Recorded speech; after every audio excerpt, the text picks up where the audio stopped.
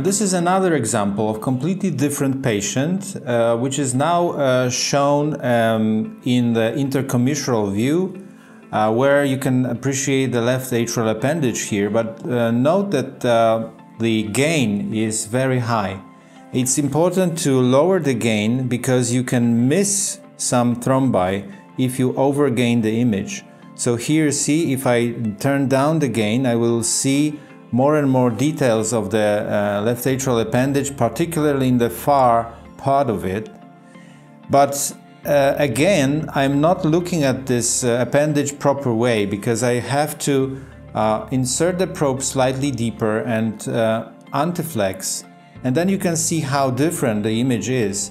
So based on the first images I showed you, I could have missed this thrombus in the left atrial appendage, while now I can scan the appendage from 0 degree to 100 and something here, and I can see all the time the at least the sludge or perhaps thrombus in the left atrial appendage, which is very important. Please note also the position of the Coumadin ridge, which in this view is directed up, so it does not obstruct the view, and the insonation of the left atrial appendage is really perfect. So let's have a look at the model. Of course, the model is individual for this given patient, and you can see how we are scanning the appendage from below, as I mentioned before.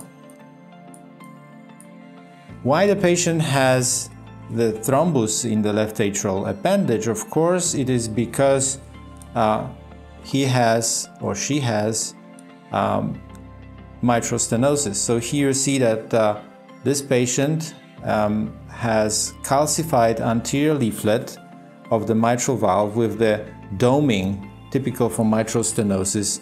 You can also see that there is some turbulence of flow in the mitral orifice. We can also see this valve in orthogonal views using the intercommissural and X-plane showing you long axis view with again turbulence of flow and the pisa, large pisa forming on the left atrial side of the valve. Of course, we can also have a look at the 3D echo in this case. So here is our valve. I can just change slightly the gain as we normally do during the 3D echo scanning. And here you see the aortic valve, the mitral valve with the calcification and the stenosed orifice, left atrial appendage. And you can also move it to the left ventricular side and see very nicely the orifice of the mitral valve, which is stenosed in this case.